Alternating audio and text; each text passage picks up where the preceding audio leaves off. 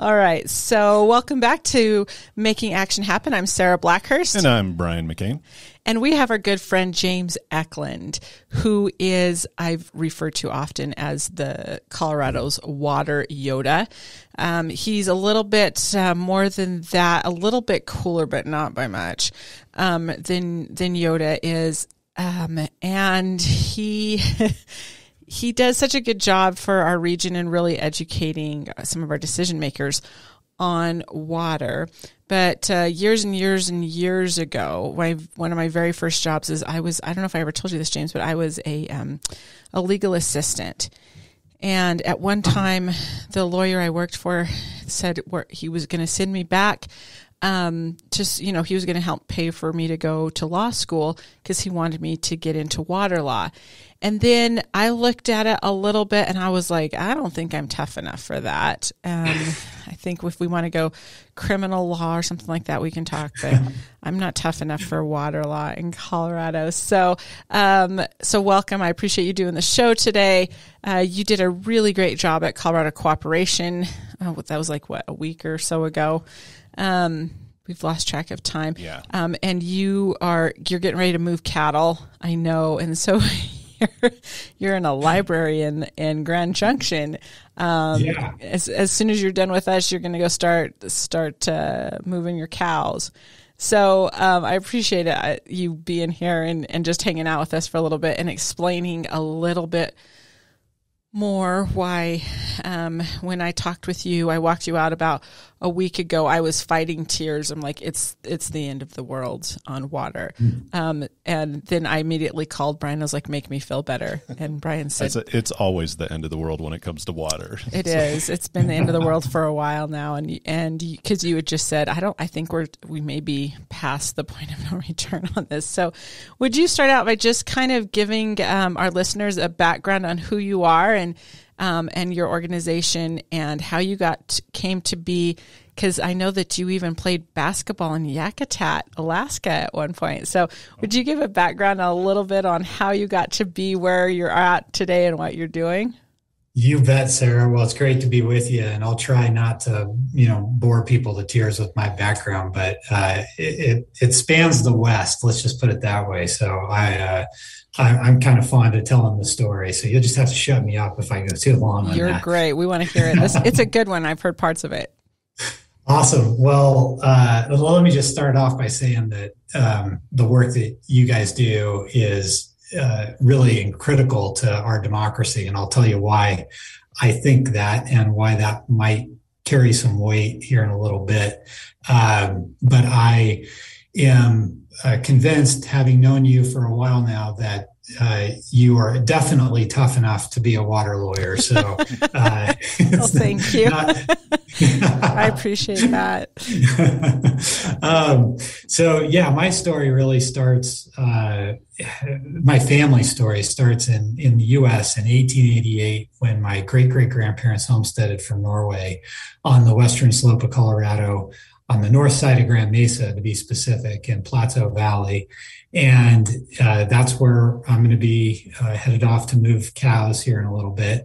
But they came from a depressed Norway, the economic depression that was kind of roaring through that country and through Europe at the time, really provided the impetus for a lot of people to jump on steamships and make their way out to Ellis Island and immigrate into the United States. So, my great-great-grandparents, Ole and Mary Gunderson, made their move out here, and they are just really the inspiration behind the work that we still do on an active cattle ranch. And I like to think my family in that valley continues that legacy on as they do their work day in and day out. As you alluded to, so my parents, before moving back to the ranch when my grandparents passed away, they were adventurous school teachers, and they ended up they wanted to go where they could make some money, to be honest. And Alaska was the highest paid salaries for teachers in public education at the time. Oil and gas money was moving through there. Right. Great Alaska Pipeline had opened and all that. And so they looked at it, and on paper it looked real good. So they moved up to the interior of Alaska, a town called Bethel on the Kuskokwim River, a river that would just make you green with envy if you're on a western river in the southwestern United States. Yes, it would. But it was a little extreme for them. A lot of permafrost, a lot of really, really severe temperatures. -80 with a wind chill, and they decided raising 2 young kids in that area was probably not the right idea. So they moved to a more temperate location, Yakutat, which is a Tlingit Indian fishing village on the coast, and it's more temperate, but it's a lot of rain, more rain there than probably anywhere else in North America. I think they get 200 inches of rain a year on average in Yakutat. And so it's irony of ironies, or maybe it's the cosmos getting back at me for all that rain in my growing up. And now I practice water law in southwestern United States, and it's a pretty stark contrast. It's one extreme to the other. I moved around a bit when I was a kid. I've lived in every major river basin in the state. I did a stint in Holly out on the Eastern Plains in Action 22 land. We know Holly well. Roy Romer's stomping grounds. And right. I got to interview the governor when I was in elementary school, and he visited his town, and I got to pretend to be a reporter for about 5 minutes. But let's see, over on the Western Slope, a lot of work over there. I've done a ton of things in state government. That's where most of my professional career has been spent. I started out in the Attorney General's office. Ken Salazar, huge influence. I like to think of myself as a bit of a Ken Salazar acolyte. And he advised me, he said, James, you should get into water law. And if you get into that and you like it, then it's a really interesting area of practice. So I did that. And then the other thing he told me to do was, if you ever get a chance to be legal counsel to a governor, you should do that job. And bringing up the great Roy Romer one more time here, I guess, he did that job for Governor Romer. And then he said, if you're in state government, the third piece of advice was, well, you probably better get some managerial expertise if you can under your belt. And so I did that by moving over to the Colorado Water Conservation Board. I directed that agency for a number of years, and we got the chance to put together the state's first water plan. And it's a kind of a hallmark of public policy, a success if instead of talking about whether or not it was a good idea to adopt that policy, people talk about funding that. Right. I was going to say, fund it. Now it's all about the funding that. Yep. And so that's good, because we've had a good run with the initial version of the plan that came out in November of 2015. I intentionally put it on a timeline that would make sure that it didn't fall on the political calendar, when a governor or other statewide offices are up for re-election or election. And unfortunately, that timeline has seemed to slip since I left the CWCB. And indeed, the next iteration of the plan is supposed to come out on primary election day, oddly enough. June 28th is when the new version of the water plan is supposed to come out. And, obviously, as you all know, and I think why you're having me on, is water is apolitical. It doesn't matter if you're an R or a D or an I. It impacts you, 3 days without it, and it doesn't matter what letters behind your name. You're gonna be in tough shape. So really tried to keep it out of the political football realm.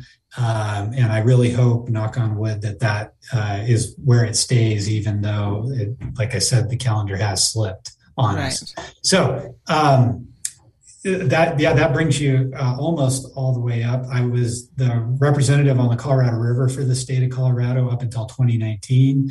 I got to sign the drought contingency plan on behalf of Colorado. And the significance of that is that it was the first time we, as a 7-basin state collective and the federal government and even the Republic of Mexico all agreed that we needed to do something or have a plan in place if the system continued to go south. And I guess, spoiler alert, that's what we're going to talk about, but yep. It's continued to go south, and we've got to have, kind of an all hands on deck moment to meet that crisis. And leadership is critical in doing that. And I'm sure we're going to talk about that. We absolutely are. So let me go back for just a second to the water plan. And when Brian was with Scott Tipton, he was involved in a lot of this. So he already knows intimately what we're talking about. That being said, almost just about any time water is brought up outside to me or anybody outside our office or outside our usual group, there's a huge gap in understanding compacts, water basins, who has the rights to what, where, and when, all of that. So can you give us just a really quick, and I'm going to refer everybody, when we send this out, we're going to refer them back to the talk that you gave, the action talk that you gave at our annual meeting last year, so that they can get a little bit deeper dive, because that was kind of a 101 class on that. When we're back with James Eklund, we had a little bit of some stuff going on. So we're just continuing the conversation, and James is so generous to come back, and you're in Southern California right now. So when we left you last week, you had gone over to the Western Slope, and now you're in Southern California. Are you fixing the water issues for California so that Colorado doesn't have to send our water over to them? Yeah, I wanted to see where it's all ending up and how they're stewarding the resource. And there's obviously the bad stuff that goes on down here. It's the giant sucking sound that you hear from the lower basin that we talk about most often, because they just, it's feeding the beast. They're vast majority of the 40 million people that rely on the river are down here in this part of the world. And they're below the 2 largest reservoirs in the nation. So they have been able to fairly consistently and reliably count on a certain amount of water every year that they can, get metered down to them. Whereas up in Colorado, we rely on our snowpack, right? So it really depends year to year whether or not we're going to be able to use anywhere close to what we're legally allowed to use. Down here, they can get really right up against the cap of how much they're allowed to use under the law. And over the years, if you go back a few decades, they were using quite a bit more than their legal allotment. Really? And, they got away with that because we had surplus years and back when the river was fairly healthy and robust, nobody really cared. And, that they had surplus guidelines. There still are surplus guidelines on the Colorado River that dictate how you divvy up when there's too much water for everybody. But when was the last time that happened? Those were the good old days for sure. And we're not sniffing at surpluses anymore. So it's I went into my hotel bathroom and I saw this. This little beauty. I don't know. I've seen those. Yep. All blurry, I think, on your end. But it says, help us conserve water. And then they have 2 big bullet points. They say, California is experiencing one of the most severe droughts on record with water resources at critically low levels. You can help save water by reusing your towels. So they want you to hang your towels up if you want to reuse them instead of throwing them in the tub and having them, use the water to wash those towels all over again, and reuse your sheets. So, they don't change the linens on your sheets in your bed unless you tell them you specifically need that to happen. So, those are small things that if you look at the scale of the amount of people that move through a place like I'm in, I'm in Anaheim and near Disneyland, and it's unreal how many people move through this park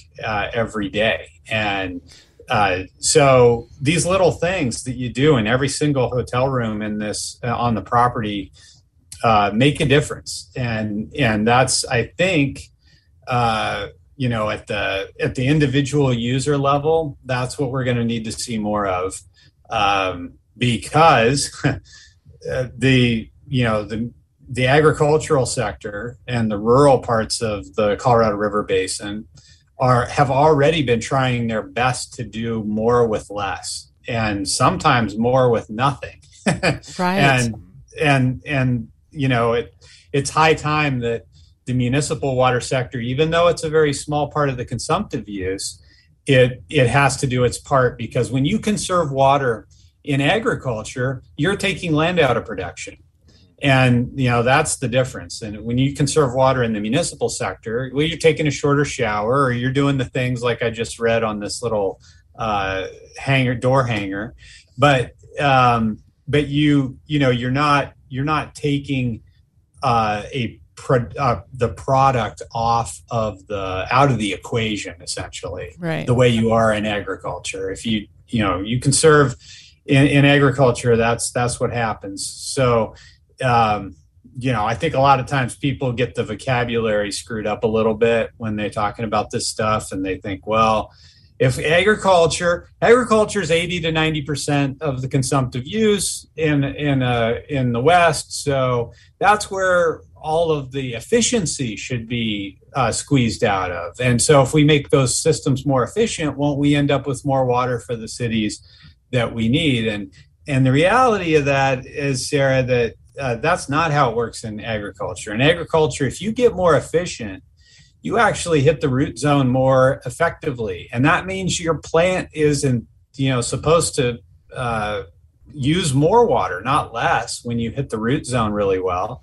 And so getting more efficient with infrared cameras on our center pivots and things like that, while that is good water stewardship, and there are reasons we should incentivize that behavior, but it's not because it's going to save us a bunch of water. It's going to actually probably end up consuming more water at the plant level. So, when you talk about efficiency versus conservation, sometimes people blur those together, and it can create some of the confusion that results in some of the legislation I think we're going to end up talking about. We are. Yeah. So just for a little bit of a background, because I know this is super complicated and nobody knows anything about it, including the experts most of the time. When you hear California say, like, we're running out of water, Colorado owes us more water, whatever it is, when was this agreement set up amongst the states? And Colorado is a headwater state. So when did this get set into law? When was this laid out? Yeah, this goes all the way back to the early 1900s. We had, obviously, like you said, Colorado, we were the headwater state, 18 downstream states, and Mexico sea water that starts in our snowpack. So when we looked at a little river called the Laramie River that flows into Wyoming, out of Colorado, we thought, that's a good river for us to just take the entire flow and divert it into the South Platte, where we were growing most of our crops and still do today. But what we failed to recognize, or I guess intentionally overlooked, was the fact that, there's some senior water users in Wyoming that use that water out of that river. And they weren't too happy about our idea of diverting pretty much the whole flow of the river into the South Platte over the top of their priority, basically cutting the line and taking that water over. So they sued us. Wyoming sued Colorado, and your listeners probably know this, or they've heard me whine about it before, but suits between states go straight up to the U.S. Supreme Court.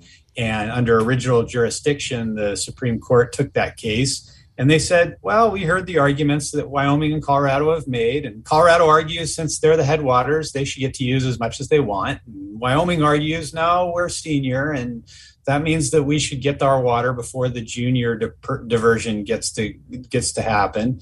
But the court said, we agree with Wyoming on this one. If you've got two states that apply the doctrine of prior appropriation, we're going to apply that doctrine across state lines if there's a dispute. And so on the Laramie River, it wasn't the end of the world, but we had a very insightful water lawyer named Delph Carpenter in Greeley who saw and argued that case in front of the court, who looked down at the Colorado River system, which is essentially, drains the entire western slope of Colorado, is part of the Colorado River system. And he looked at that and he said, whoa, we can't have this doctrine that the Supreme Court just applied on the Laramie River apply to the Colorado River, or, they're going to eat our lunch. They're going to have all the water down there in the lower basin, and we're not going to have anything for our use up here and our growth that we anticipate, needing. So we signed an interstate compact in 1922 that gave us a different path forward. So rather than just looking at who has the most senior rights, and newsflash, that would have been what's out my window here. That's Los Angeles, right? They were growing a lot more quickly than, in fact, they had the Coliseum under construction in 1922 for the Olympics. So they were growing and growing fast, and we weren't growing nearly as quickly. So they would have ended up with all the senior water rights down here. So you might ask yourself, well, why in the world would the lower basin, the more senior water rights, why would they do an interstate compact? And the answer to that is because they ended up doing a lot of work on the Colorado River in flood years. They knew that the river was going to flood on occasion, and that they needed to have a mechanism to control that water. And they also wanted to produce hydropower because LA was growing so quickly. So they proposed Hoover Dam, and they needed federal support because that dam's not in California. Yeah. So they needed support from Congress to essentially build that dam, and they needed the other states to essentially consent. And the other states weren't really willing to do that if there wasn't some sort of certainty on how much water they got to use. So that's what drove the lower basin to the negotiating table. We were there because we didn't want the Laramie River experience to be replicated on the Colorado. And so that's what produced the Colorado River Compact in 1922. Then Secretary of Commerce Herbert Hoover ended up being the federal representative and chaired the meetings that were held to iron that out. No women at the table, Sarah. No people of color at that table. No American Indian tribes at that table. So there were some definite structural weaknesses in the document, just inherently baked in because of who was at the table negotiating it. But it is 100 years later now. So it's exactly 100 years in November when the compact was signed in 1922, and it's formed the bedrock, so to speak, of the system. And, you know, that's been, for good or bad. It's been good for the vast majority of that 100-year period of record. It's been good. It's given certainty to the states as to how much water they can rely on and grow into. In Colorado's case, it's given certainty to the lower basin states that had already built out their demand, and it gave certainty to the federal government that needed that certainty in order to negotiate effectively with Mexico, not only on the Colorado River, but on the Rio Grande, that is also covered by the same treaty that was signed in 1944, that probably wouldn't have been signed or even capable of being negotiated without that compact being in place. So the law of the river is a big, when you say the law of the river, you're alluding to all of the laws and regulations and policies that have grown up around that compact that was signed in 1922. So it's very daunting. It's always been daunting for me as a water lawyer in the West to even contemplate renegotiating that bedrock document, right? That would be essentially ripping the rug out from underneath everything else that was built on it. But we're at a place now where even a person like me who's pretty predisposed, let's say, to shooting down any calls for renegotiating a compact, we're at a place right now where the compact is not performing the way that it did when it was negotiated, because the system is totally different than it was back back in 1922. So it's a really long-winded answer to your question, Brian. No, that's good, because I don't think they understand that's the foundation for what we've got, and it means that we've got some very big challenges ahead of us, not just because the hydrology is different, but because the law and the infrastructure that we built was designed for a different reality than the one we're experiencing now. Yeah. No, like I said, it's good to have you explain that, because I don't think anybody's aware of that or even how that works or how it started. So they're not. That's what I wanted to get out. Like, first thing, okay, this is what we're working with. Now we're going to. I have so many questions. So which, and this is a really simple lawyer question. I'm going to say it's really simple. So when we have our elected officials and everybody else who's interested in water, who takes precedent as far as the law goes? Is it the state or is it the federal government? So that's a great question. In the Colorado River, again, is instructive in answering your question. So I'm going to go back to that. The Colorado River Compact negotiated in 1922. All the state signatories sign off at Bishop's Lodge, New Mexico, and we're off to the races, right? Wrong. Arizona immediately goes, we've got buyer's remorse. We're not sure we like this deal that we just had our guy sign. I think we might want something different. And actually, let's just interpret what we signed in a way that benefits us. So they said, all right, well, whatever amount is our apportionment of this river, that doesn't include all the tributaries that come in from our state, does it? Because that's a different story. And we're assuming that those tributaries are not considered part of the Colorado River system.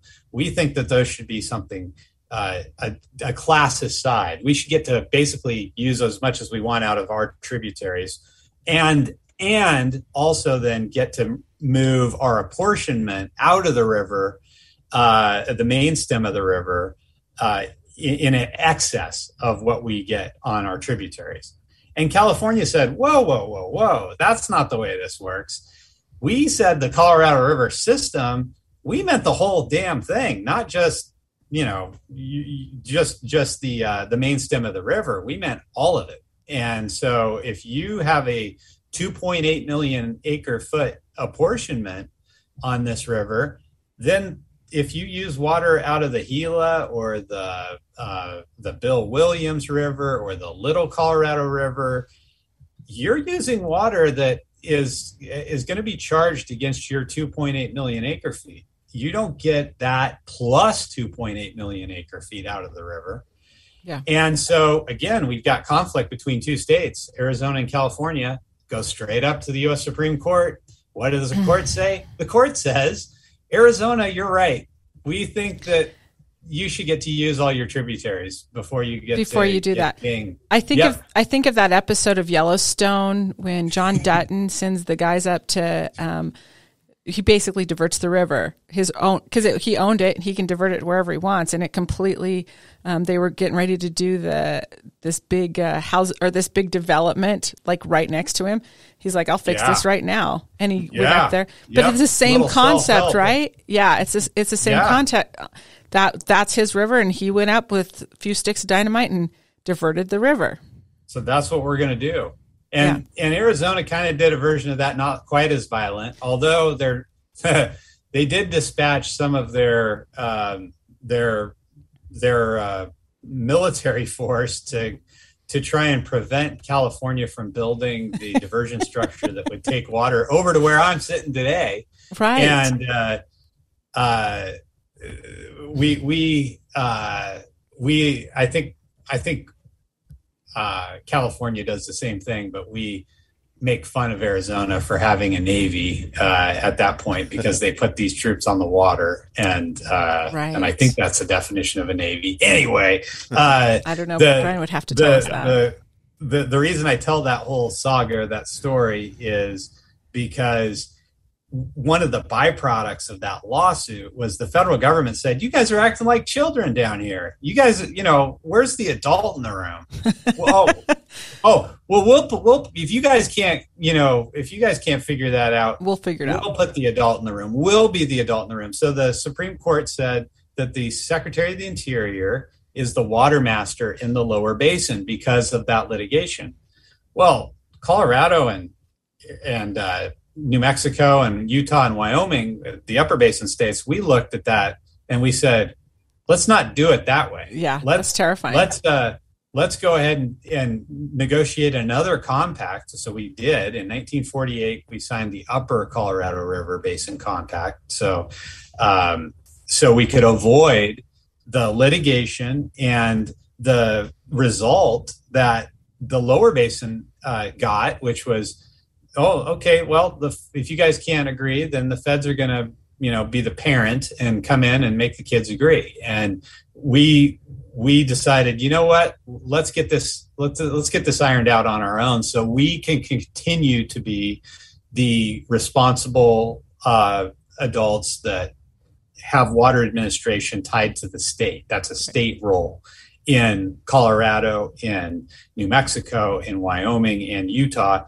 And it's one we jealously guard because we, for reasons that didn't exist in 1922 or even 1948, we wanted the ability to control our own resource and manage our own resource. And in the 1970s, when we started seeing the environmental regulations that come from the federal government, the National Environmental Policy Act, the Clean Water Act, we wanted we were happy, I guess, to say, is another way of putting it, that we had maintained a state authority over administration of water. And so we've continued to insist on that being a part of any federal legislation, whether it's on the Colorado River or a different river in our state. We've always insisted that deference to the states be preserved and maintained. And so that's a really long-winded answer to your question, Sarah, but that's the answer. Is we control in a lot of ways our own destiny in Colorado and the other upper basin states by virtue of that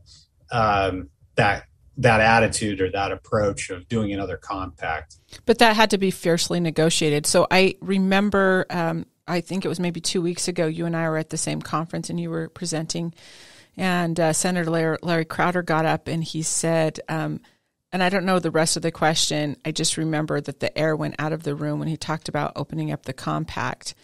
And the people who knew what he was talking about, like, broke out into a sweat.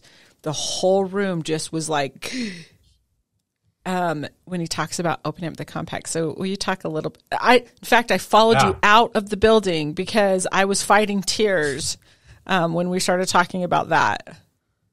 Yeah, I mean, it is.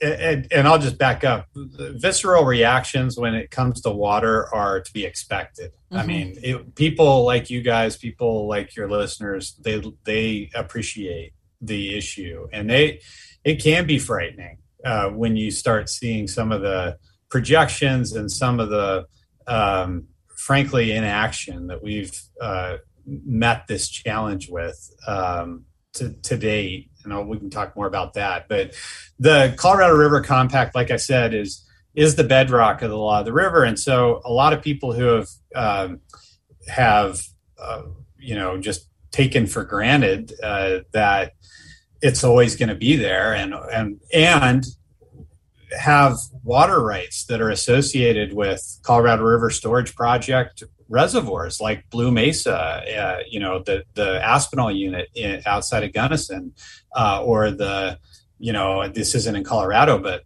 Flaming Gorge up on the border with Utah and Wyoming. There's the Navajo project. That's a huge reservoir down in the southwestern part of. It kind of backs up into Colorado, but it's mostly in New Mexico.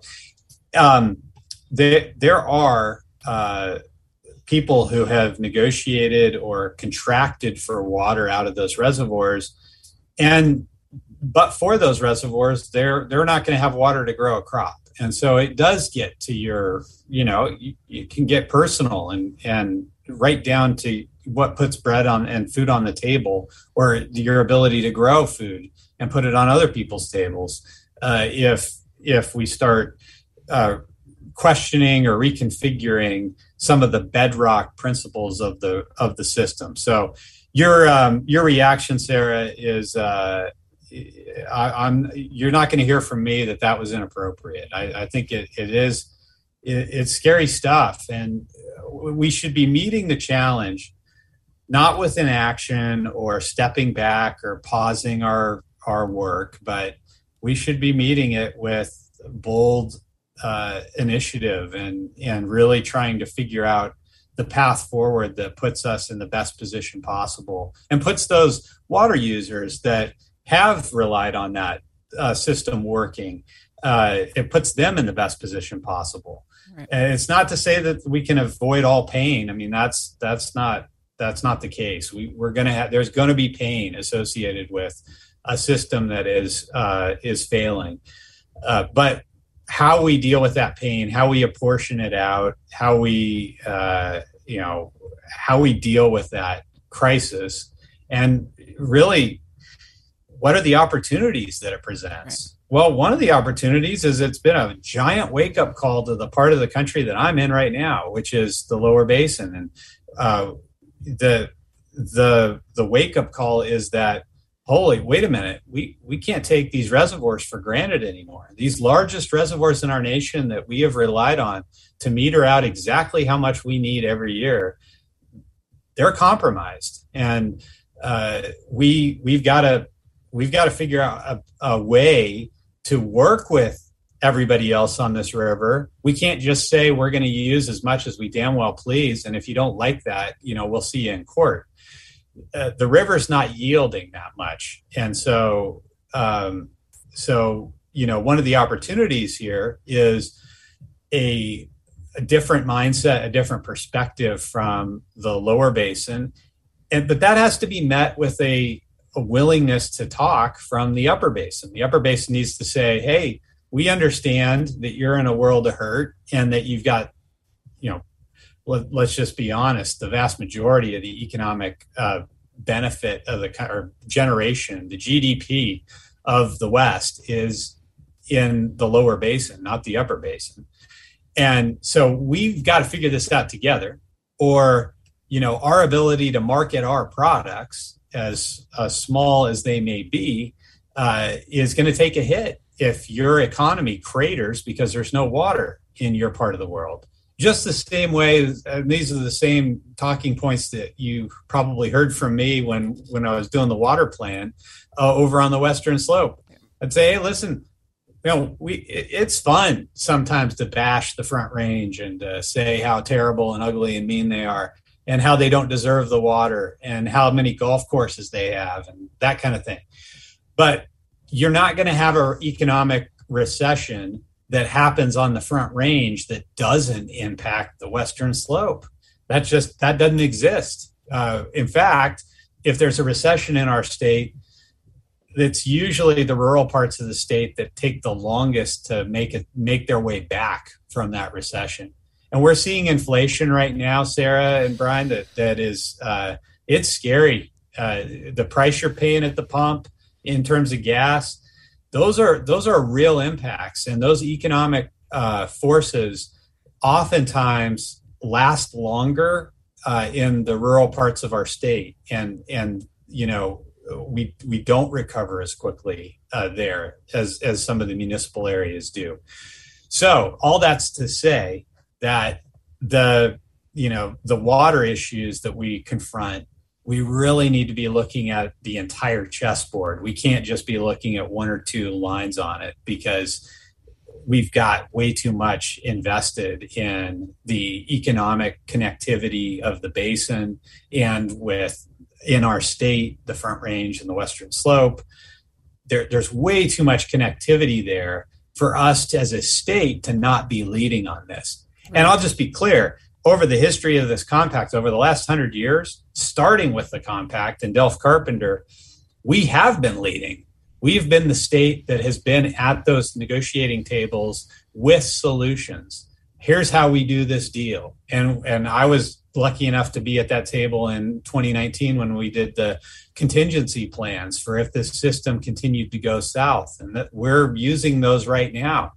But we're not going to make it to 2026, which is what our deadline was going to be, without having to get back in and negotiate a different way of managing the system, because even with the 2019 contingency plan, we are seeing the system drop rapidly. Right. So Powell and Meade are sniffing at their power, what we call minimum power pool, and minimum power pool is significant, because not only does that mean the level at which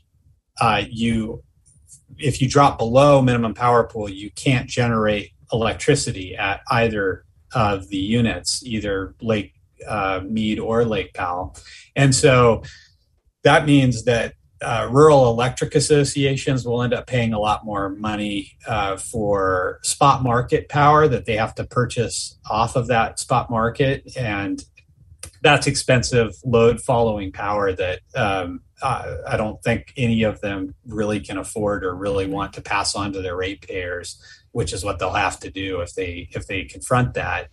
But it also means that the sale of that power goes to benefit a bunch of programs that are in place on the western side of Colorado and throughout the basin, really, especially the upper basin, where we take salt out of the river so that the Mexican government doesn't end up fighting with us over the quality of the water that they receive under the treaty that I alluded to. And the other program that we have funded through the sale of that power is the Endangered Species Recovery Program in the Upper Basin. So that's the NEPA compliance that allows development on the river to happen at all.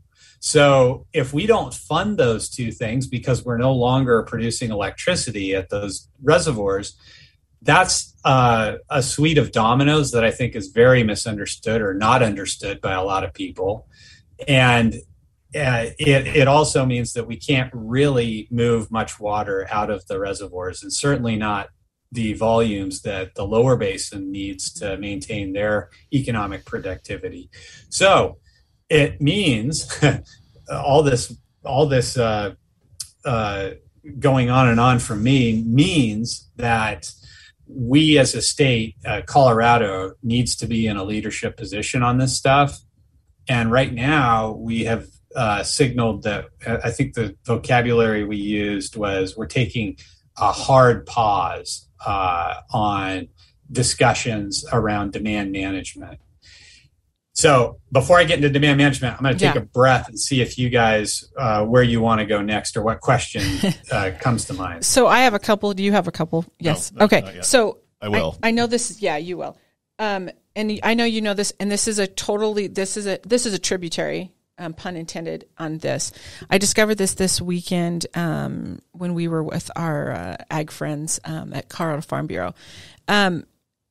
I did not know this was a thing, and this was a thing because we hear so often that ag producers, food producers, they're the biggest part of the problem with regard to water use. I was really shocked to find that consumptive use, what they're allowed to use, is based on what they've used in the past and not based on any efficiencies. So it's counterproductive to the use of efficiencies. Just really quick, would you dive into that and why that is the way it is? That was bizarre to me. Yeah. So we sit here and go, we need people to conserve water. Everybody agrees with that. If I'm talking about here in my hotel room or at my house, that conservation means taking shorter showers, turning the water off when I'm brushing my teeth, all that, right? Maybe using less water, maybe just using my sprinkler 3 times a week as opposed to 5 or 7. Those are things I can do to conserve water that stays in the system and goes, to another use. In agriculture, if the way it works is, if you have a water right, which we have, and let me just back up because that's an important point. There are water rights in our system in Colorado. A lot of people, like if you go down 16th Street Mall and you polled everybody down there, if you polled 100 people on the mall and you said, hey, do you think that there should be private water rights in Colorado?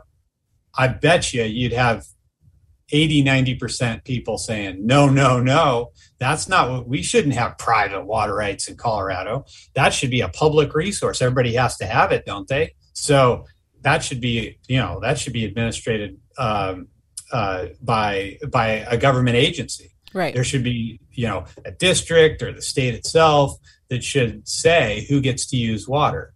And isn't that the way we have it? And then when you explain to them, actually, no, that's not the way it works. We've had since before statehood a system of private property rights that essentially allow a farmer or a rancher or a municipality, a holder of those water rights, they can buy them, they can sell them, they can lease them. And they are a asset class that is treated as, in some instances, it can be treated as a 401k for a farmer or rancher who wants to retire and maybe their kids aren't coming back to farm or ranch anymore. It can be used as a leasing asset so that you can make potentially some money on the path forward with the future generations that might rely on water in a certain operation.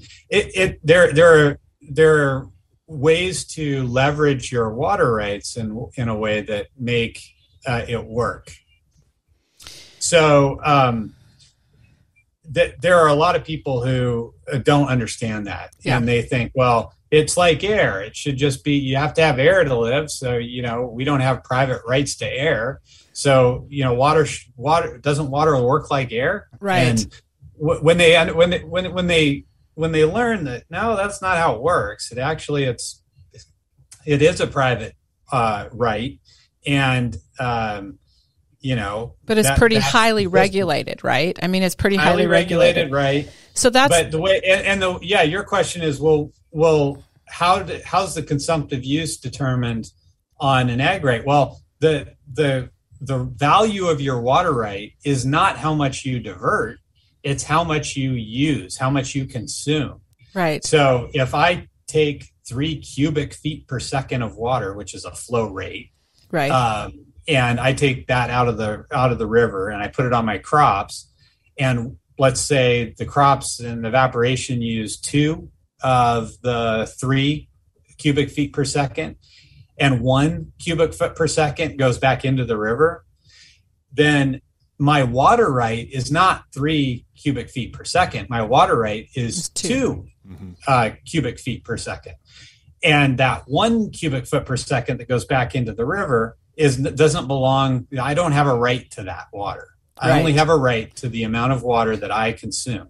So the way the state determines that and the way it administers a water right is by looking at, yes, diversion records, because they want to know how much you pulled off the river, but they also want to measure the return flows that go back into the river. Right. So that they can determine with some sort of accuracy how much water you actually have a right to use or lease or sell. Right. And if you don't know that number, then it can be very difficult to not injure the river. Let's just say I sell my water to a different user on the system or in a different basin or whatever. If I do that, then I should only be removing the water that I consumed. Because if I remove the entire 3 CFS, all of my diversion, now I'm hurting the river, because that means that 1 CFS that was normally hitting the river with my return flows, that's no longer showing up. Right. So somebody that's, even junior to me is injured because I have essentially changed the nature of the river with my lease or my sale of water outside of that river. So that's kind of where the difference between conservation in the municipal context, where I take shorter showers and more water shows up in the river, versus efficiency in the agricultural sector. If I'm more efficient with my water use, this goes back to my comment about the root zone. If I'm hitting the root zone more efficiently because I'm using drip or sprinklers or gated pipe or whatever, then my consumptive use is going to go up, because the root is going to grab more of that water as opposed to letting it go by. Like if I flood irrigate my field, then a lot more of that water goes below the root or on the surface over the plant, but doesn't hit the root zone efficiently. Right. And so that flood irrigation is going to produce more return flows at the river. And my water rate's not going to be quite as robust or as big, because I'm not consuming as much water. So that's a misunderstanding that I think a lot of people have, is that they think if agriculture gets more efficient, it will result in more water being in the river. And it's the opposite. Right. It's counterintuitive. So, and I asked you that question because I want to get into 2 more things. We could probably talk to you first, the rest of the day on this, but I asked you that because I think it's interesting that people know how heavily this is regulated. The system that you talked about isn't always necessarily set up. That was set up 100 years ago isn't necessarily what we're talking about today, because there's a lot of ag producers that have created efficiencies, but they've in essence in some ways been penalized for those efficiencies because they've lost some of their use rights. So that consumptive use right gets pulled back. And so, you have some people that are some ag producers that will look at it and say, well, I'd rather not install these efficiencies, because if I need more water later on or whatever, there is almost a way of sort of banking it. So I'm not saying that that's what happens, but I'm saying you could, if you're looking at, and you say it yourself that they're the best businessmen around, our ag producers, then that's an issue.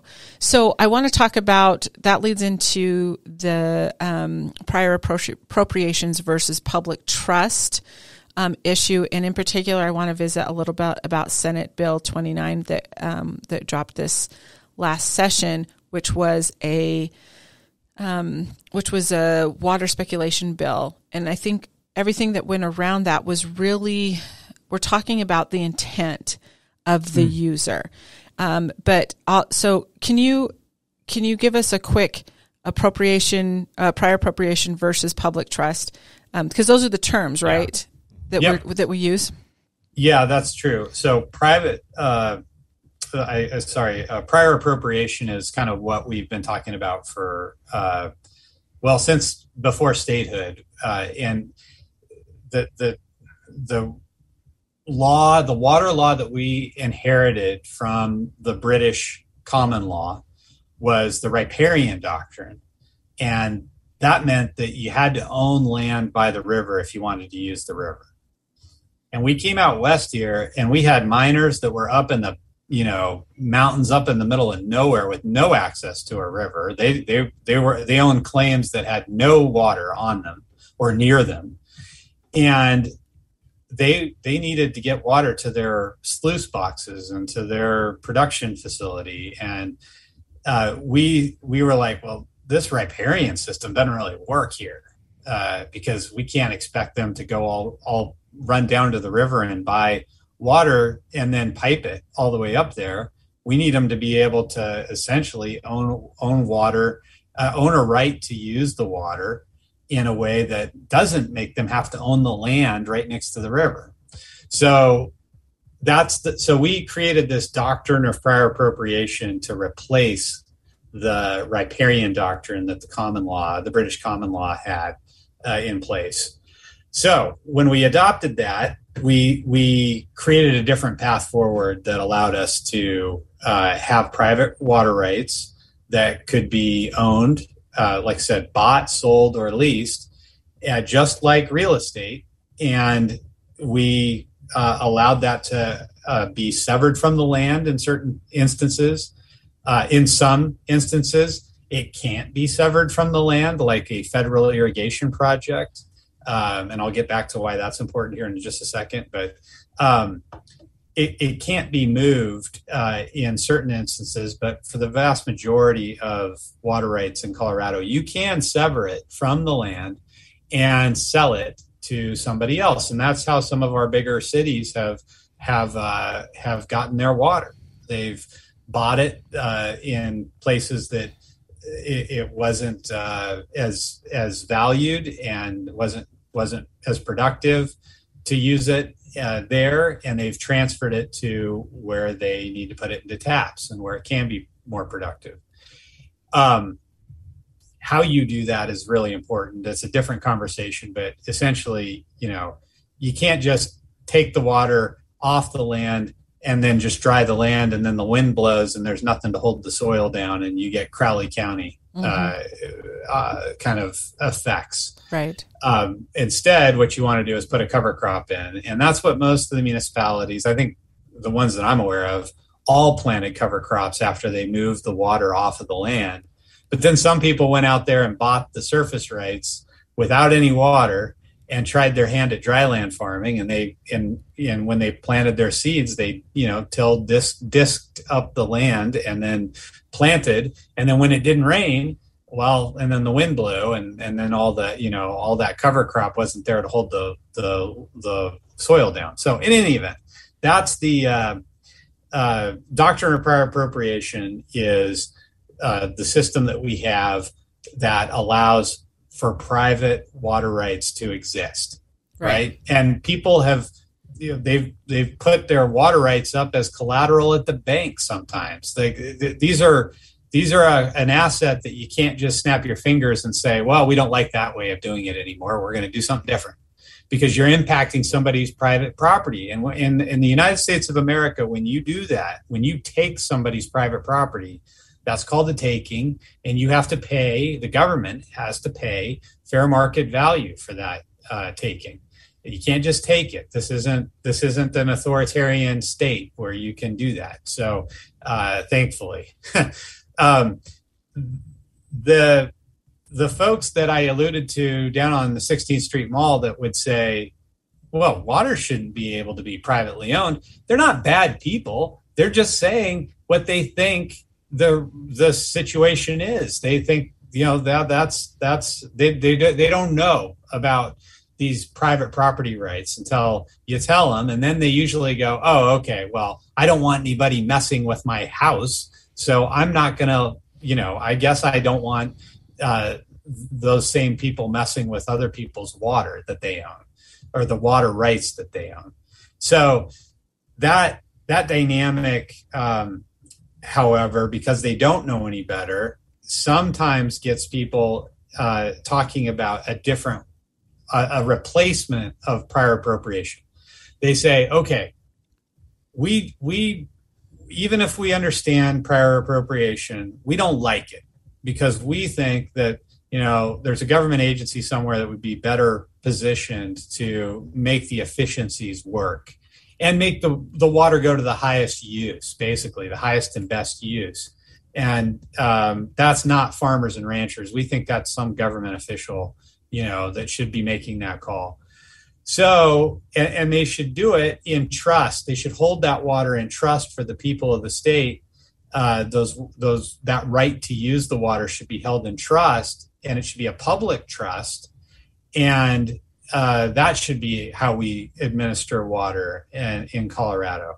And that argument is, essentially the public trust doctrine, which says, okay, instead of having private entities own this, you can just think of it just like real estate. What if we said, okay, it's been good, but people are messy and they're ignorant and they're slobs, and we don't like the way that they're managing their real estate. We don't like that, they put in chain link fences or whatever. We don't like the way that people are managing their land, their property, their real estate. And so we're going to hold the land in trust for the people. And that will allow us to kind of call the shots on who gets to put a chain link fence up and when and where and how. And we're going to say who gets to buy and sell it and lease it. And, it starts to sound a lot like a socialist regime. That's what it is. Right. So the public trust doctrine is, just from a, raw political science perspective, is a move toward more of a socialist type of setup than a capitalist structure, which is what we have right now. So my argument is, and I say this to the classes I teach at CU and DU, is that it's fine to have those arguments and those debates in an academic setting, like the one you witnessed at the Farm Bureau. That's right. Fine to talk about the pros and the cons. But it is not fair, and it is not a good use of time for us to debate those two regimes in a inauthentic way. You have to be authentic. You have to be truthful about the reality, and that is, you can't get from point A, which is prior appropriation, to point B, which is the public trust doctrine, without paying fair market value for the property that you're taking to create the public trust doctrine. The people that own water rights have to be paid for that taking, or it's unconstitutional. So my argument about all of this, Sarah, and we can get to that Senate Bill 29 here in a second, but my argument is, number one, the prior appropriation system has worked well. It is based in the capitalist democracy reality that we have in this country. And so it will continue to work well if we let the markets do their job in a regulated way. I'm not saying we should have a free-for-all. It shouldn't be an unregulated market.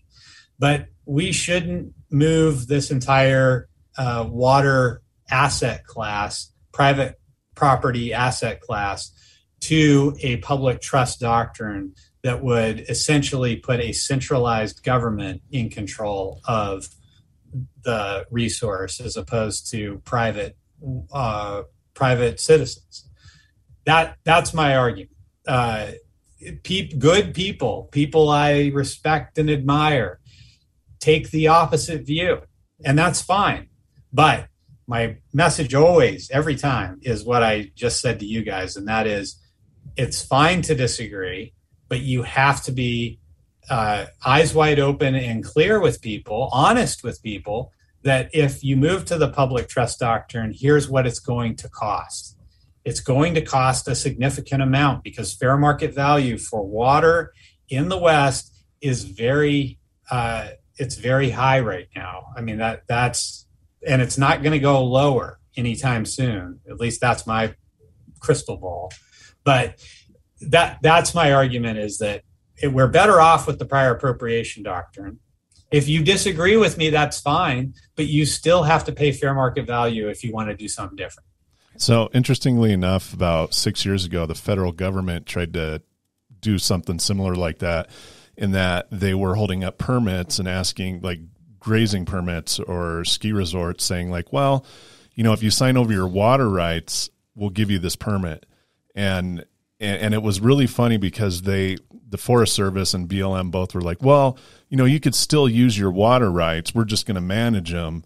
But again, once you give that up, they can do whatever they want with it from that point on. But it was kind of, it was funny to see that. It was almost like they were testing the waters for something federal similar like this. So, and I guess that leads up to Senate Bill 29. So there was an interim committee that was discussing this exact thing. And it was about intent, and it was about, the value of water.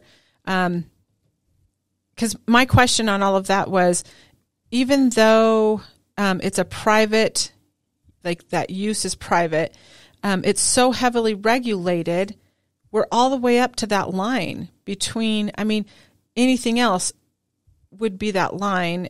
And this is just in my mind. I'm not trying to put words in anybody else's mouth, but now I'm going to put words in somebody else's mouth.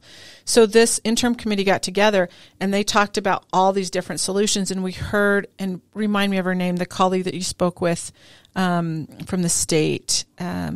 Tracy Kosloff. Yeah, she was talking about some of the solutions that they talked about, and she was on that interim committee. You were on that interim committee, correct? I wasn't on that committee. Okay, there's a lot of our members and people that we know that were, but They said, do nothing. The way it is, it's all the way up to the line of between. So there's no more. To do anything else would cause a tremendous amount of damage, I think is what they finally said. But it was basically prior appropriations has been working. There are some things that we need to tweak, but we're all the way up to that line between it being public trust and prior appropriations do nothing. And yet, Senate Bill 29 was introduced. So talk a little bit about that. Yeah, so let me straighten out some of the vocabulary just a little bit here. So okay, thank you. The interim committee, when we say interim committee in the water world, we're talking about one of the special committees in the legislature that meets when the session concludes. So Colorado legislature meets every year for 120 days. And then when they're done, there are issues that are so pervasive and they don't stop when the legislature stops. So the legislature has said, hey, when it comes to the budget, when it comes to things like healthcare, when it comes to things like education, water, we need committees that meet all year round. Right. And we that's why we call them interim committees, because they're meeting in the interim between the session ending and the next session starting. Right. So those are the interim committees. You're absolutely right. So the interim committee put together a piece of legislation. This all boils down to, Sarah and Brian, a desire to control the asset, right? So somebody wants to control the asset. So they say, well, here's what we're going to do. We're going to run a bill that allows us more control over the asset, or at least allows us to say no to other people controlling the asset. So that's what they did here. And the initial reaction, this was a couple of years ago, to that concept being on bill paper, was, no. You're going to have a lot of conversation before you mess with the private property of somebody else. So go have those conversations first.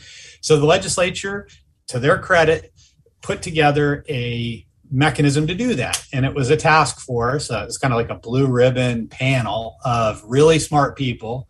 And they didn't want me bringing the IQ level down in that task force, so I was not part of it. But there were really smart people, water lawyers. There were municipal water providers represented. There were 2 farmers. I think there should have been more people from rural Colorado on that committee, on that task force.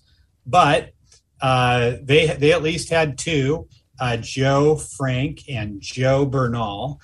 From one from the Eastern Plains and one from the Western Slope. And they got them together and they said, please put together a list of ideas that would allow us to strengthen the anti-speculation doctrine that the state has. Now, what is that? Well, the anti-speculation doctrine is this. It says, basically, you can't hoard water.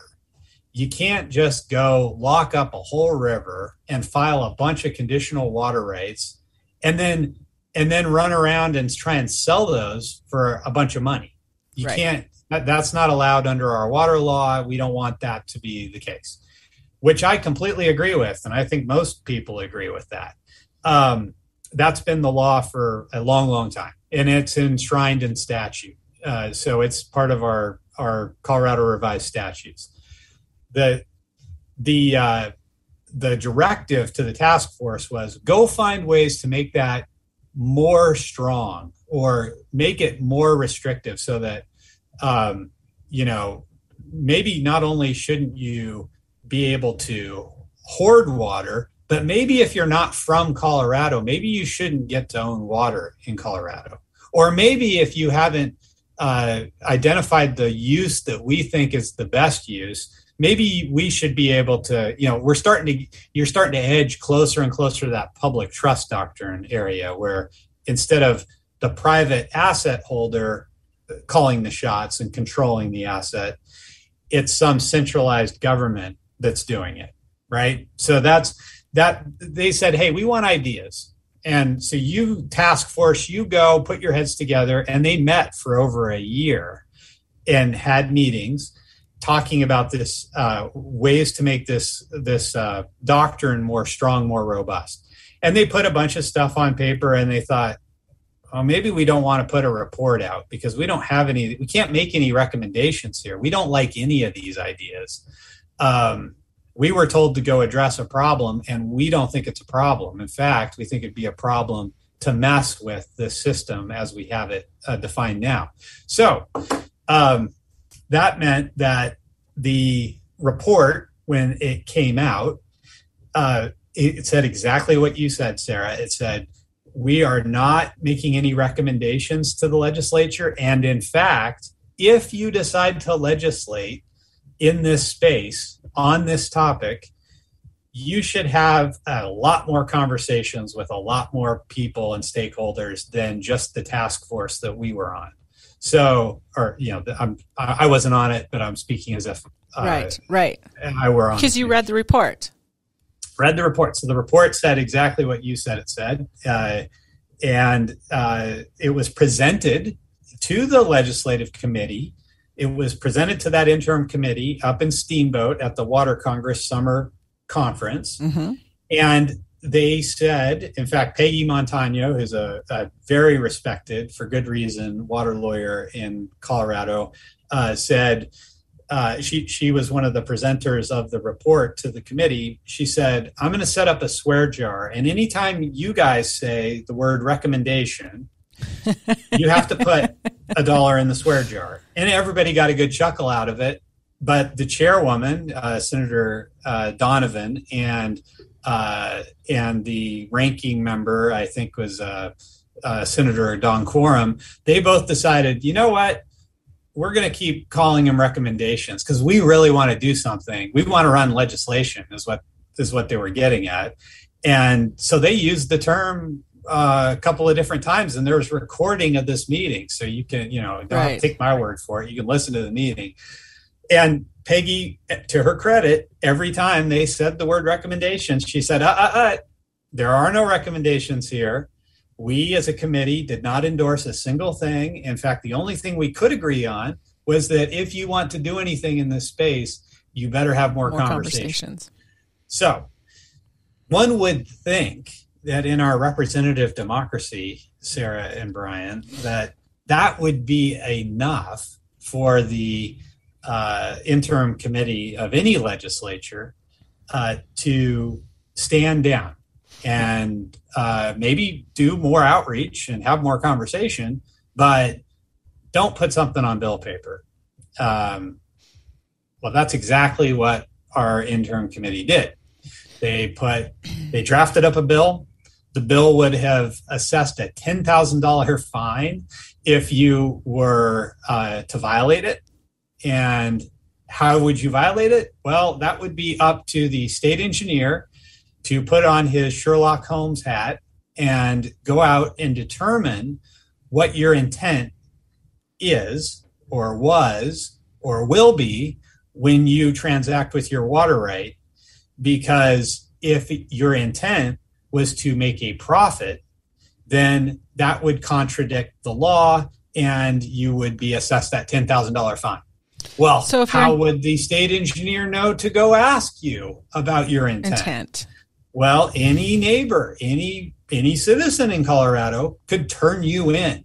They could say, oh, Sarah bought that 10 acres next door and she looks like she's farming right now, but she might be ready to flip that. She might be willing to sell it next year. What happens to Sarah if she sells that land and that water and she makes a profit on it the next year because maybe she decides, this wasn't what I wanted to do, or maybe I want to do something somewhere else or a different sector, or I want to grow a different crop in a different area. Right. Whatever the reason, if you made a profit and you intended to make a profit, you would have violated this law that would have been how dare you make a profit law in place. Yeah, you would have made a profit and you would have been penalized for that in an amount that might have been a bit of a pain, but it was probably more of an insult than anything else. The problems with that are manifold. They're all over the place.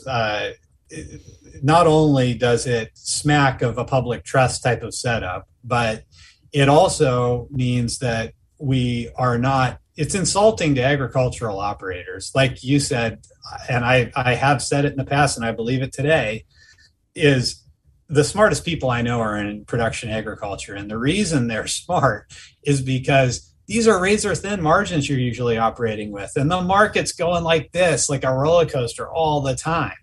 And so it's hard to make a profit. It's hard to stay in business. I know smart people who haven't been able to make it work in agriculture. And so to say that, well, we don't trust these people to make good decisions about their asset. We need the government to make those decisions for them. And we need to make sure that they're, heaven forbid, if they're in agriculture, they shouldn't be in it to make a profit. They should, they can only be in agriculture if they're there for the right reasons, if they're there because of the lifestyle and the way of life and the zeitgeist that is around rural agricultural production. If they're in it for that reason, we'll let them do it. But if they're in it because they want to make a profit, no, we're not going to allow that. And that's the problem that I had with the legislation, is that as proposed, as drafted, it would have essentially put people that are trying to make a business run in a very difficult position where they couldn't make a profit, which is ridiculous. I mean, everybody I know in agriculture had better be trying to make a profit or you're not going to last very long. And even, like I said, even if you are, and even if you're pretty smart about how you do it, you can still have a hard time making it work. So that's my problem with the bill. Now, what was the bill trying to do? I don't believe it set out to insult agricultural production or people with water rights. But I think that what it set out to do was make it so that anybody not from Colorado was prohibited from owning a water right here. And I think the reason they wanted that to be the case, well, the reason they wanted that to be the case is just a NIMBY type of thing, like not in my backyard. Right. Don't let those people, it's fine that I came here maybe from a different state or a different part of our state or a different country even, but I want to shut the door behind me. Nobody else should get to do what I did. And that, obviously that's a problem. You can't do that. Not only is that unconstitutional, like U.S. constitutional problem doing that. So it's just that's bad policy, bad public policy in a democracy that's based the way ours is. So the way they went about it was ham-handed and not very effective at all, and dangerous actually. But they couldn't just come out and say that in the bill. They couldn't say, hey, if you're from New York or California or Texas, you can't have water. We don't want you here anymore. Yeah. They knew that would run right up against the Constitution out of the gate and wouldn't go anywhere. So they tried to get clever with it, and they made this whole thing about making a profit. And what I think they misunderstood is, probably a lot like the people down on 16th Street Mall. People are in agriculture not because of maybe they're there because of the romance and the culture, but they're also there to make a profit. And to criminalize, in this instance, a profit motive, that's inherently against the capitalist market-based economy and structure that we have in our democratic republic. Like that doesn't work. So that's why it was dangerous to have that, because it did run contrary to our system of government and democracy in our nation. But it was dangerous because of the way they went about it. Right. They put this committee together, and which is good. It was a good committee. It was a well-rounded committee. It was a well-rounded committee. Like I said, I wish they'd have put more agricultural people that actually own water rights. I think Joe Bernal and Joe Frank were the only two.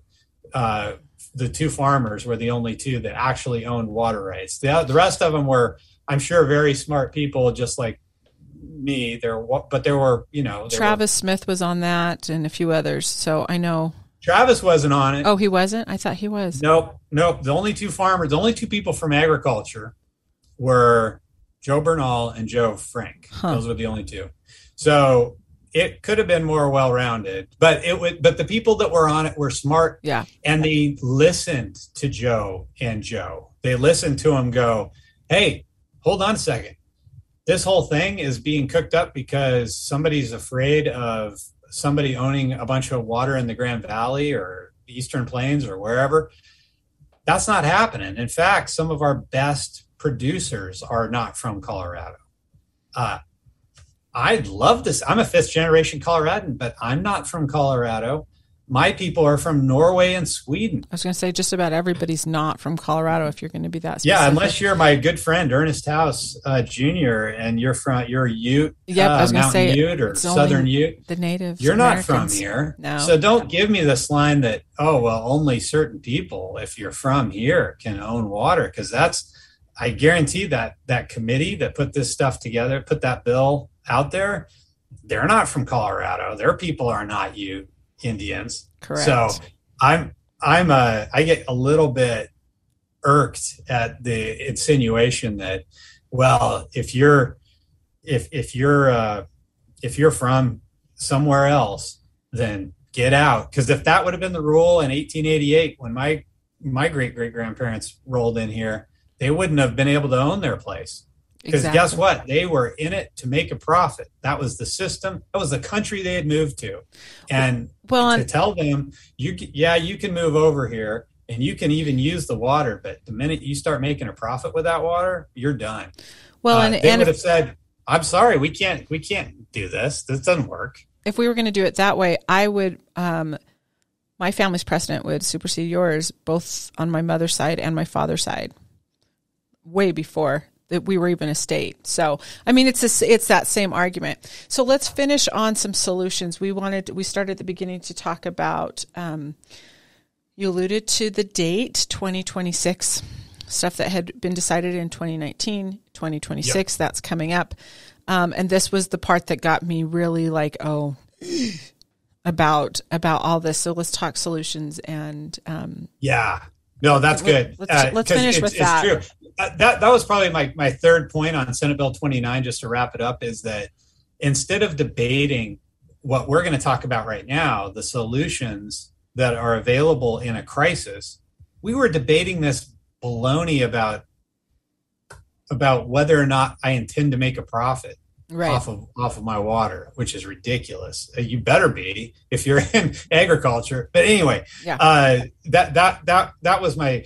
Instead, we should have been talking about solutions. We should have had those geniuses on that task force, and some of them are really are geniuses. They are really smart. Joe Bernal, Joe Frank. I want those guys dealing with the solutions. I want them debating the real issues in water, not spinning their wheels for an entire year, driving to meetings and doing Zoom calls on a topic that has absolutely the potential to be catastrophic to the way we do water in Colorado and the West. But so what are those solutions? Like I said at the start, PAL and mead are falling really quickly, have fallen very quickly, and are projected to continue to fall, maybe even more rapidly. And that means that we need solutions to that problem. Well, what are they? Well, one is, and we're already doing this one, you just push it as much water as you can out of the upper reservoirs that sit up above Lake Powell down to it. So you take water out of Flaming Gorge, out of the Aspinall unit, out of Navajo, and you push that water down to Lake Powell to keep it propped up so that it doesn't go below minimum power pool. There's all the modeling I've seen suggests that's not going to be enough. So what else could we do? Well, what we could do is we could do something called demand management. Well, what's that? Well, it's managing your demands. And that means in the municipal context, that means putting in more efficiencies that actually save water, like we've been talking about. In the agricultural context, though, it means fallowing land. And that's possible to do if you're raising a cash crop that's a row crop or something like that. But if your cash crop is Palisade peaches, or you're running an orchard of some kind, you can't fallow trees for a year. The trees will die, and then you won't have any crop to come back to next year. So you can't fallow an orchard. But there are classes of crops that you can fallow for a year. And then there might be some recovery that you have to build in to a high mountain hay pasture or something like that the next year that you do irrigate it. But right now, it's it's possible to fallow it in a given year and get it back, next year. So if you do that, you leave the water in the river. And if you leave the water in the river and it goes down to Lake Powell, that's something that, if it's done at scale, could influence this problem. It could solve part of the problem. The other part of the problem, so it's a supply and demand problem, right? Mostly on the demand side. The supply side, we can do very little about. We can do a little cloud seeding. And that helps maybe around the edges, around the margins. We can do, a little bit better on how we manage our forest health and that kind of thing to keep more of the snowpack shaded instead of evaporating at altitude. But for the most part, it's our demands where most of our gains are going to come from. And so managing those demands is kind of a no-brainer to me. That said, we have water users in Colorado who don't agree that demand management is a good idea. They think, well, demand management might mean that I fallow my land and I get paid to do that. By the way, that's critical. You have to be paid to fallow your land because you're not producing a crop that year. And if you're not producing a crop that year, you're not making the money that you otherwise would have realized. So you need to be paid in order to leave this water in the river and help the PAL situation. And there are people that say, well, if you pay farmers and ranchers to do that, well, they're just going to leave the profession and you're going to have a buy and dry situation where they just get out of business altogether. And, you're sensing a theme from me, Sarah and Brian. I don't like it when people disrespect or take for granted agricultural producers' intelligence. We agree. Yeah. We could not agree with you more. It's funny when somebody tries to armchair quarterback ag producers. It's like, it's just, give me a break. How dumb can you be? Yeah, it doesn't make sense, and it's just wrong. So, the people that are out there are saying no, demand management is going to make this buy and dry problem worse. I just don't agree with. I think demand management actually will make the buy and dry problem, will help us not do as much buy and dry in our state because you'll give agricultural producers more flexibility because they won't have to go, that year when they might not have bought seed and put it in the ground anyway because the market was terrible. Well, if they got to farm cash that year, that's great for them. They get more flexibility to and this is where I get really giddy and excited is if you pay these folks for fallowing their ground for a year, then next year when they come back armed with that cash that they had the opportunity to invest in either new equipment, invest in the market and get a return on, invest somewhere and to do something, they are going to come back stronger and more productive than the year that they went into that problem. And so what's that allow them to do? That flexibility and that new capital allows them to do what? It allows them to move toward things like regenerative agriculture. Right. It allows them to start banking carbon in their soils and thereby growing their soil and their soil health as opposed to turning it into dirt and desertification is what we call it when you just take all the nutrients, all the fungi and the bacteria are sucked out of the soil or killed by some sort of pesticide or something. That's turning your ground into dirt. That's turning soil into dirt. And what we need to be doing in the Western U.S. and what we used to do is turning dirt into soil. And you can do that if you do some and we're learning more about this stuff every day, every hour, it seems, how to do this better and better. But you can do that in the agricultural, in farming and in ranching, how you graze your cows can help sequester carbon in soil. And that's what we should be laser focused on to address this whole climate change issue. And it's real, it's meaningful. But guess what? Some of the people that might benefit from such a program, well, maybe they voted for Donald Trump, or maybe they voted different from the way somebody wanted them to vote. And I fear, I hope it's not the case, but I fear that people are saying, well, we don't want people who didn't vote the way we thought they should to benefit from a program like that. So we're just not going to create the program at all. We're not going to have demand management in Colorado because that would pay people who don't think the way we do. And that's just massive folly. It's not good for our democracy. It's not good for the policy. And it doesn't do anything to address the actual problem. If climate change is as bad as we say it is, and I'm right up there among the top of, people from kind of my side of the political spectrum that say that it's a very big deal and a very big problem, then we've got to start acting like it.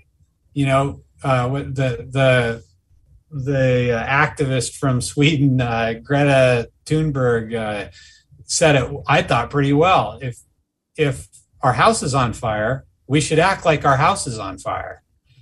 It doesn't do us any good to say the house is on fire and then we walk around like business as usual. Like, if it's on fire, we got to put that fire out. And the way you put the fire out is, in this instance, by sequestering carbon at scale. Guess who owns more land than anybody else in the country? Farmers and ranchers. That's who. So what you're saying is you would like to see the people who are actually doing the work be incentivized for motivation or for innovation and doing it a better job, because, you know, they've been in it for a while and they might know what they're doing, but this seems a little revolutionary, James, that you would say help, not hurt our farmers. Yeah, well, there, like I said, I think it goes back to this misunderstanding or just ignorance of the actual reality, which is farmers and ranchers, they might be continuing a legacy or they might be getting into it brand new, but they're not getting into it to make less money. They're not getting into it for a non-profit motive. They're in it because it works. If you do it well, you can make some money doing it. And in a democratic democracy that has a market-based capitalism as its economic system, that should be a good thing. Yeah. And so we should harness that instead of trying to fight it and turn it into something that it's not. We should be harnessing that capability. And that's my argument. Like I said, I love having these debates, and I love having them in an academic context with students who are like the people I described. They don't know about agriculture. And that's part of the issue too, guys, is that, you know, the 100 legislators under our Gold Dome in Colorado, maybe 10 are from rural parts of the state. Yeah. Yeah, and that's generous. I think most of them. I only know Senator Cleve Simpson is the only one I know that actually owns a water right out of all the people under that Gold Dome. Wow. And that's a total difference than if you went back to the 1960s or maybe even like the 1970s and you went to that legislative body. A lot of them, I would argue the vast majority of them would have some touch point with rural Colorado, with agriculture. Maybe they grew up on a farm. Maybe their parents grew up on a farm. Maybe they've got siblings that are farming or ranching. Maybe they've got a business, an agribusiness that connects with agriculture in Colorado. But you would have had those points of connection. And we've lost those because, you know, our system is population based. Both chambers of our legislature are population based, right? So we don't have the dynamic that you have in the U.S. Congress with the Senate being equal representation no matter how many people live in your district.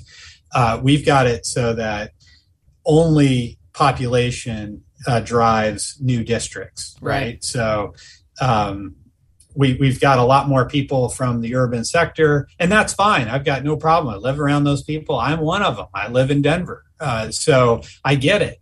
But we've got to educate them. That's where your organization, Action 22, that's where Club 20, Pro 15, that's where the Farm Bureau and the Cattlemen's Association and the Colorado Water Congress and, you know, all the groups that deal day in and day out with issues that impact rural Colorado. Really, I would love to see some sort of a clearinghouse or a place where they could be brought together. Those organizations could all kind of cooperate and work together to educate the people that make our laws about how it actually works. Because if you really explained it to those 100 legislators under the dome in a way that they could appreciate and understand, you know, this is how it works, and here's why it's kind of disastrous to criminalize making a profit. If you explained it to them, I think they would make better policy, better laws, at least vis-a-vis the rural parts of the state. Yep. And that's I guess that's where I would go with, and I know that's why you do the work you do. Both of you put in the time and the effort to do things like this that are here. And the reason you do it is because you believe in the ability of the different people from different walks of life with different perspective, all joining hands and actually doing something that's productive for the entire state. And it's good to see you guys and operating as a catalyst in this way. And I don't want to not answer any questions that you had, but you've given me a chance to give you my take on all this. So interestingly enough, I have three thoughts closing up here. One is, if you go back to the buy and dry, that this program, something like this, would cause farmers just to like close shop and quit. So my extended family owns a lot of farmland in Kansas. They've been there since the 1800s. Growing up, you hit 13 years old, my dad would send us to the farm, and I had to work on the farm and learn how it worked. But CRP, right? They all went through, and I'm talking like 20 family members, aunts, uncles, cousins. They all went through the CRP and took the funding. They did not close any of their farms. They're actively farming to this day, and they benefited from the CRP funding on that. So I just don't buy it. I'm with you. I don't think that would shut down. And what did they do? They got new tractors. They invested in infrastructure. Yep. They invested in baking and made a lot of money off of that too, which in turn went to the farm afterwards. And then just getting people to understand it. So when I first started working for the Senate, federal Senate, first weekend, they give me Understanding Water Law, and it was the layman's version of water law, which was like a 400-page book, and it was required for all staff in the western states working for senators to read that book. And that's how I got into it and got to know like how it worked to a point. And, on the federal side, you have staff that know. On the state side, you don't really have that. And I would love to see every state legislator read the book that I have. I think it's on the shelf here back at home. Say like, right when you go in, you need to read this because it's all based on Colorado water law. That's awesome. And then with that, one thing that we're doing is we're putting together an academy, an Action 22 Leadership Policy and Governance Academy for this reason. And as we're getting this together, we'll follow up with you, but it's going to be a crash course on how it actually works at a state level here in Colorado. And more details to come on that, but it's exactly what you described. We're targeting a 6-month course, leadership class. You start, you learn it up and down, inside and out, and by the time you go through this course 6 months later, you will have a very good understanding how everything works.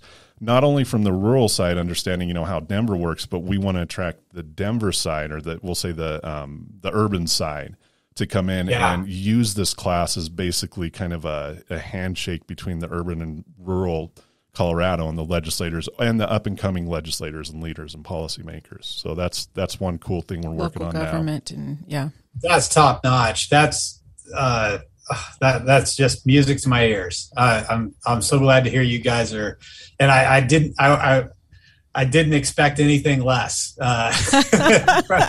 from you. James, I see so you sweet.